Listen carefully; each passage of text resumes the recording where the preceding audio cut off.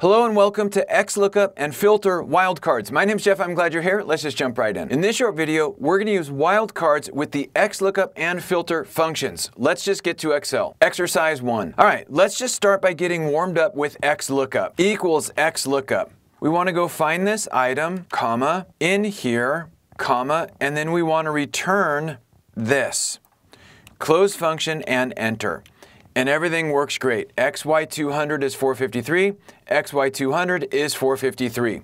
So like life is good. But what if we want to search based on the first two letters only? In other words, what if we wanted to do a partial match? So if we went with X, Y, and enter, we get an error. It sure would be nice if we could use a wildcard. And so that's going to bring us to the next exercise. Exercise 2. All right. We're starting with the same formula that we had last time, and so we went with X, Y, enter, and we got an error. Now, in Excel, the asterisk is the wildcard character, and it stands in to represent any number of characters. So when we type in an asterisk and hit enter, we're still getting an error code. And like, why is that? It's because it's looking for the literal value of X, Y, asterisk, which is not found. So the good news with XLOOKUP is we just need to specify that we want to enable this wildcard character. And the way that we do that is by going to this match mode argument and selecting 2, closing the function and hitting enter. And now it works. And so XY asterisk is going to return a matching result. And the way XLOOKUP works is it stops at the first match. And that's generally how Excel's lookup functions work. It stops at the first match. So if we had another XY like 300, it's still going to return just the first match. So depending on what you're working on, this could be perfect.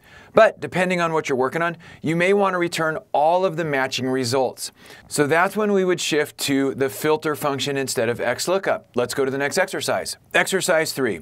So as with just about anything in Excel, there are several different ways to accomplish this. But basically, we want to return all the matching rows for XY, so we'd want to return these rows. So in this case, we're going to use filter. Now, although the filter function doesn't support wildcards directly like XLOOKUP did, we can use some helper functions. So the first argument is the range that has the values we want to return, and then a comma, and then the include. So in this first case, we're going to use the left function. So we're going to say if the left of this two characters, so if the left two characters equal whatever's in here, then we want to return it. Close function and enter. And now we got it. So this matches XY when it is the left two characters. And if we wanted to look for the rightmost characters, we could use the right function. And this basically is a partial match that looks at the first characters. But if we don't know where exactly our match is going to be found, we can use the search function instead. Equals filter. Once again, we want to return the results from this range, comma. And now we basically want to say not is error search, and we want to find this text, comma, within here. Close the search function, close is error, close not, close filter, and enter.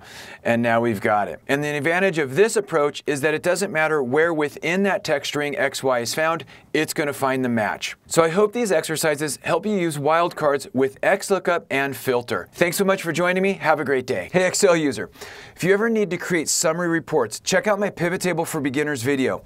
It starts at the beginning and shows how to store the data transactions in a table and then how to summarize those transactions with a pivot table report. I hope it helps unlock the incredible power of pivot tables. This video is a production of Excel University.